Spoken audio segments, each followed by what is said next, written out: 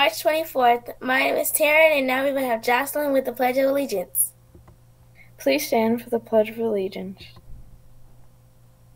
I pledge allegiance to the flag of the United States of America and to the republic for which it stands, one nation, under God, indivisible, with liberty and justice for all.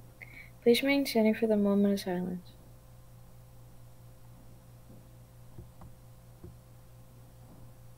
You may now be seated. Thank you, Jocelyn. Caleb, why don't you tell us what our weather is?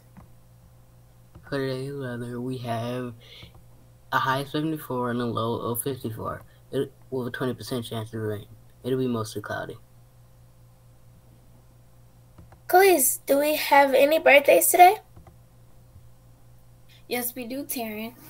Happy birthday to John A. McMath, Pierre Givens, Caden Hallman, Grace Hinton, and Demetrius Thomas. We missed their birthday yesterday. Happy birthday to Mr. Aiken. Back to you, Taryn. Shutika, I hear we have some special announcements.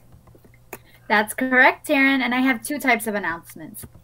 I have a very special one, and I have a special one. Which one do you want to hear first? Why don't we hear the special one? Well, I guess we could just save the best for last. And so our special announcement is students don't have any school on Thursday, March 25th, 2020, due to it being a teacher workday. So you guys can enjoy the day off. And for our very special announcements, we have some exciting news. We have the winners for the SGT Talent Show. In first place, we have Taryn Mintz, our own news team member. In second place, we have Yahara Benjamin. In third place, we have Kennedy Fordham. And for the honorable mention, we have Dearia McFadden. And the lucky winner, Taryn Mintz, will be getting a gift card in the mail.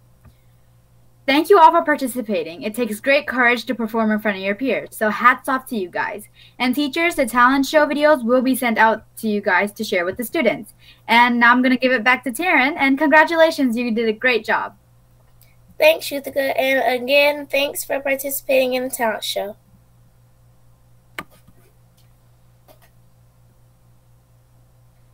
Jocelyn, what is our character trait?